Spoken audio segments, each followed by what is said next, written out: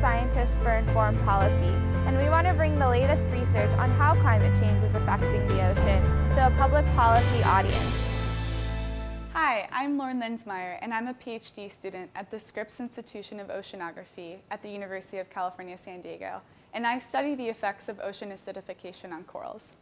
I'm using coral fragments and molecular techniques in order to examine the responses to ocean acidification and whether there's a potential for them to adapt to future conditions. Ocean acidification is the gradual increase in seawater acidity from the absorption of atmospheric carbon dioxide into the surface ocean.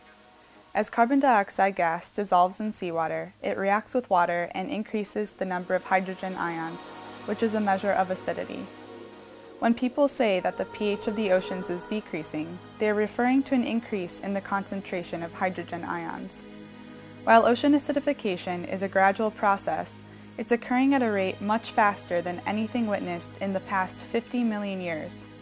This is because each year, a quarter of the carbon dioxide humans emit from burning fossil fuels gets taken up by the oceans. That's the equivalent of a train full of coal long enough to wrap around the Earth 14 times being dumped into the ocean every year. Carbon dioxide is changing the chemistry of seawater in two main ways. First, by increasing the number of hydrogen ions, which is the acidity, and second, by decreasing the number of carbonate ions. Carbonate is an essential mineral that marine organisms such as corals, oysters, mussels, and clams use to make their shells and skeletons. As the carbonate in the oceans decreases, this makes it much harder for these organisms to make their shells, and they consequently have to use more energy. For some organisms, this may mean they have less energy for other biological processes like growing and reproducing. Certain parts of the oceans are predicted to become so low in carbonate by the end of the century that corals and other shelled organisms will cease to grow and may even start to dissolve. This has major economic implications.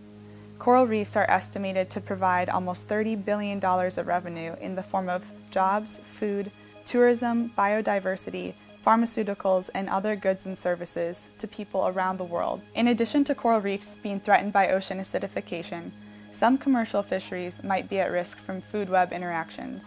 While swimming organisms like fish appear to have a higher tolerance for acidification, they may still be negatively affected through decreases in the availability of their food sources. The pteropod, a type of sea snail, is a major prey item of fish like salmon and is highly sensitive to ocean acidification. If prey decrease in abundance, fish will have less food to eat and their populations are subject to decline. Fisheries and aquaculture employ 10 to 12% of the world population, and 90% of these jobs employ small-scale artisanal fishermen. Declines in fisheries from ocean acidification would have drastic economic and social consequences.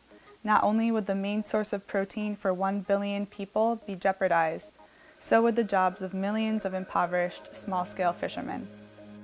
While ocean acidification poses major threats to marine life and humans, there are things we can all do to slow the rate of change. We can reduce our individual carbon dioxide emissions.